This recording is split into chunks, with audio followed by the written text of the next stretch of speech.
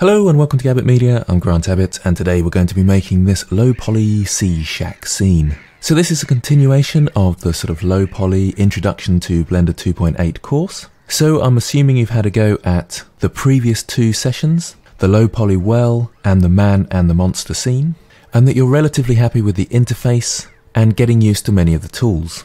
So in this series we're trying to advance those tools and introduce a few more, and hopefully coming up with a nice outcome. And we'll be talking about artistic techniques and how you can create your own scenes similar to this.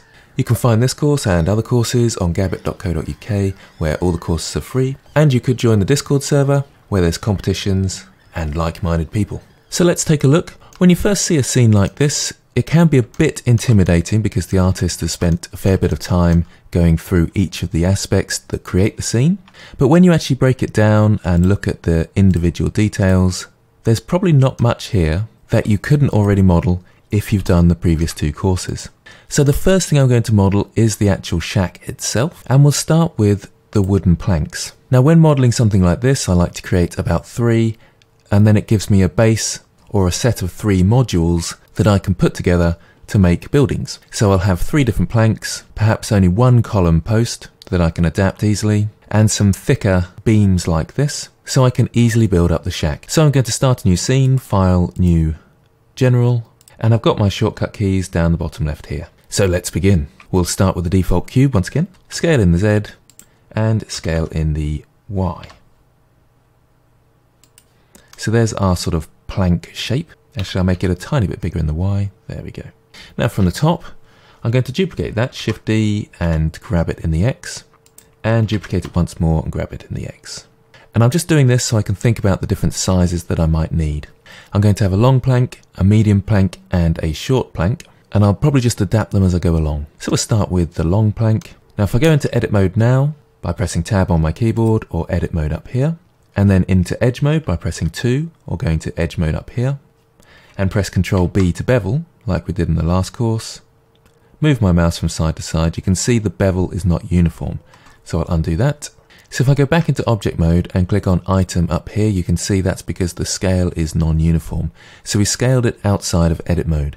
You can go to edit mode straight away, scale, and you'll be fine. But because I scaled when I was in object mode, the results in edit mode will be unusual. We can set the scale by pressing Ctrl A.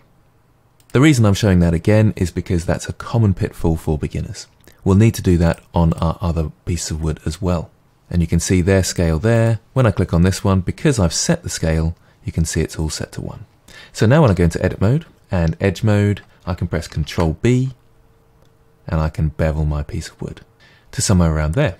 Now I'm going to create a couple of loop cuts. So Ctrl R and use the wheel on your mouse to create more. I'll create 3 on the longer one. And if I grab a loop with Alt left click, Alt enables you to grab loops. I can then rotate this to create some distortion. I'll select this one and this one with Shift and rotate those as well, and we've got a sort of distorted plank. I'm also going to create 2 down the middle here. Grab this one and just rotate that slightly. Go to a different angle and rotate it slightly again, and you can see we've got a plank looking thing. I'm going to create a little notch in the end, the same as we did for the roof tiles previously. So a loop cut at the end here, somewhere around there. K for my knife tool, and then I get this green square. And I can cut around here, go all the way to the other side. And you can go through 2 edges like this, and click, and it will create 2 vertices for you, and then line it up at the end. And it does snap for you as well, so that's handy. Ideally, you're trying to finish where a vertex is. So I've got one there, press Enter to finish. And there's a couple of ways I can create my little nick. I can delete these faces and then fill in the gap. I could create a cut down here and then pull it inwards. So have a quick think how you might create this. Probably the easiest way is just Ctrl R, scale it down, and pull it inwards. So top view, G to grab, and pull it in. Now that does create this unusual topology here. And if I go to object mode, you can sort of see that's not ideal. And really, instead of a quad here, that's probably best as a triangle. So I can cut that there, and you can see the shading suddenly changes and it makes more sense. So if I go to the other side, the other way of doing it is in vertex mode with 1, or you can select it up here, select the 2 vertices and press J to join. And there we've got our little notch or split. So I'm going to create the long plank again without the split. So in object mode, let's make sure we've reset the scale by Control A, apply the scale, and then we can go to edit mode, choose our edges with 2, and Control B. Somewhere around there. Control R, I'll just do 1 loop cut this time, and Control R and just do 2, rotate those 2, and pull this one down. Rotate and grab, just so it's got a planky look. So I've got my 2 planks there. They're a bit uniform at the ends, so I'm going to select both, into edit mode, and turn on proportional editing. And the shortcut is O. And I'm going to turn on see-through mode, or X-ray mode there. So when I select something and press G to grab, I've got my circle of influence here. And if I want to change my circle, G to grab, and then use the wheel. Now I'm moving these across because when it's in solid shading, you can actually see the lumpiness and the topology. So if I move these around, it gives it a nice effect. So there we have 2 planks. I think actually for this plank, if I go back into edit mode, I think actually it's better with 2 loop cuts. So I'm going to press G to edge slide, so it will slide along the edges. Then I can put another edge loop down here, and I'll just rotate this really slightly, maybe move it, maybe grab it downwards, somewhere around there. So that's great, I've got 2 planks there. I think what I'll actually do is delete this one and just copy this one, so Shift D to copy this one and bring it across in the X-axis, so tap X to move it in the X. And I'm making a short plank here, so I can just grab these at the end. I might turn off proportional editing now with O, G, and then Y. So bring those in, and grab this end, G, then Y. Make sure we edit those slightly, so select a few, rotate, select an edge loop, and rotate that. So now we have a shorter plank. Now you can create variations of these by duplicating, Shift D, then X, and you can just rotate 180 degrees around the Y-axis, and it does look fairly different. And that's by pressing R, Y, 180. The same for objects like this, Shift D in the X, and then we can rotate it in the Z, 180. So with just a couple of variations, you can create a lot of variation in your wood. So let's create one of the decks. I'll go to top view, grab a few pieces of wood and stagger them. Rotate in the Z 180, so it's got some variation. And G to grab and pull that in. So we've got part of our deck there. I'm going to grab the camera and light and move it to a different collection. Have a think what that command is. So it's M to move to collection, new collection, and camera and lights. And press OK, and then I'll go up and hide that. And I'm going to select these and put them in a collection called Platform 1. Now when I duplicate these and move them across to the side here, which is slightly incorrect, I needed 4 actually, so I'll just undo that and copy these ones and then copy them across. So I've got this sort of staggered pattern now. I now have a simple platform. I can select them all, go into edit mode and use proportional edit. I could join them together and sculpt them. The choice is yours. I'm going to use proportional edit. I'm going to go to vertex mode and just move these things around a little bit. Try and fill in the gaps as well if you can. This is probably best in top view. If you want to select a whole of a plank, you just press L. Make sure you deselect everything first and then press L. And then you can move a whole plank if you need to. And there we've got a nice bit of variation and it's looking fairly good. I would say there's a bit too much uniformity in the middle there, so I'm going to move that around a bit.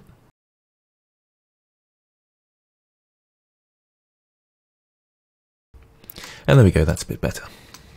So what I need now is some supporting beams. So let's create a beam. I'll start at this end, so I'll press Shift right click to move my cursor to that point, Shift A to select a cube. And this time I'll go into edit mode and I'll scale it down just a touch. Face mode with 3, select this face and bring it across, so G to grab in the X-axis, and I've got proportional edit still on, so I've still got the circle, so I'll undo that with right click, or cancel that with right click, and press O to turn off proportional editing. Now G, then X, and I can bring it across to the other side. So this is going to overlap slightly, as you can see there. Let's select our edges and bevel, all the edges selected, Control B, and move your mouse to create the bevel. And then Control R to select some loop cuts. It depends on how much distortion you want as to how much loop cuts you need, but I'm just doing 2 for now. Double left click to select them in that place, and Control R to rotate and add some distortion. You might also want to scale out the ends. Wood tends to split and expand at the end. You might therefore want another loop cut in here to really visually see that expansion. But it is quite an exaggeration really. So let's go into side view and move that underneath our platform. And then, sorry, that was front view. Now side view with 3 on your numpad. And move that across in the Y, so G then Y. And for these to hold up, they would need another 2 of these. So into side view again, Shift D, 1 there, and 1 there. Now I need a bit of variation in these, so I can rotate them in the Z-axis 180 degrees. Now the reason it's jumped over here is because of my pivot point. So I set my pivot point over to the side. I'm just going to have to go to top view, grab that in the X-axis and move it across. But it's kind of handy having your pivot point at the end, because if I scale in the X-axis now, I can just push that across and it generally only expands one way. If I had the pivot point right at the very end, that would be more useful. Then you can line one end up and expand the other end out as you need it. Okay, so that's the first platform, and you can probably see from there how you can build the wooden frame for the shack. I'm just going to build a couple more things, and then I'm going to leave you to do the rest of that base structure. So the other thing I had was some supporting stilts. So let's go to top view, and my cursor's in position over here, that's fine. Shift A and add mesh cylinder. Now the cylinder's always a bit high poly, I would say, for low poly work. So I would say something around 8 should be fine. It depends how low poly you want to go. And let's go into edit mode straight away. With everything selected, we can scale in the Z. Let's go to front view. It's probably a bit thick, so perhaps scale Shift Z, so we scale in everything but the Z to make it that bit thinner. Now you might want to bevel the tops or the caps. In this case, I don't think it makes as much difference. But what you will want to do is Control R and do a few loop cuts across your shape, and then select a couple with Alt left click and rotate them slightly. And there we have a nice sort of distorted stilt. You might want to put a notch in the top, so let's go into edit mode, grab that top face, and full stop or period key on your numpad will zoom you into that face. And then you can cut out a little notch there. It's slightly more tricky in this case because we have an n-gon at the top, which is just one face with lots of sides. We can easily adapt that by going to vertex mode, selecting 2 vertices and pressing J to join. And now we've created some quads. However, that doesn't lend itself particularly well to a split down here. Usually these are based on tree trunks, which obviously have rings that go into the center. So I'll undo that. Probably a better way would be to select the top face, inset, and bring them all the way into the middle. Somewhere around there is fine. Back to vertices mode with 1, and then Alt-M to merge at center. Now we can easily create a split in here. If I press Control R, I can bring a loop cut up here, and then I can press K for my knife, and create a split that goes down there. I'll use my knife tool again, so K, and create some topology in the middle here. And then with that middle vertices, full stop on my numpad to zoom into that, and then let's just grab it and bring it in. And there we created our split. And you might want to adapt this a bit, thicker or thinner. The smaller it is, the less likely you'll be able to see it. And I think on my model I do have some, but they're so small you can't really see them. So we need 4 of these poles going around our shack. I created a shorter one on one side. That's easy enough. Shift D to duplicate in the X-axis, bring it across, and then we'll adapt the shape just by grabbing our vertices. Make sure you're in X-ray mode for this, which is there, or wireframe mode will do the same thing. And you can grab those in the Z-axis easily enough. It does increase the distortion in some ways, so you might want to go into edit mode and just tidy it up a bit. Back to solid mode. So see how you get on creating the base of your shack. You can see mine a bit closer here. I've got sort of random planks going across just to give it some variation. I've got supporting beams just holding up other beams in places. So do look at structures and see how they're made. I've got supporting beams holding those other supporting beams attached to the stilts. And I've adapted the shape here for the roof and put some small ones in for a doorway and some windows. This is kind of poorly done really. I could have some supporting beam around there. And of course there's no supporting beam there, so that would actually not work. But you can get away with bits and pieces like that. So see how you get on with that. Try and complete the shack with the wooden frame. Don't worry too much about the minor details. The roof and other pieces will go into more detail in later episodes. Thanks for watching, I hope this helps, and I'll see you next time.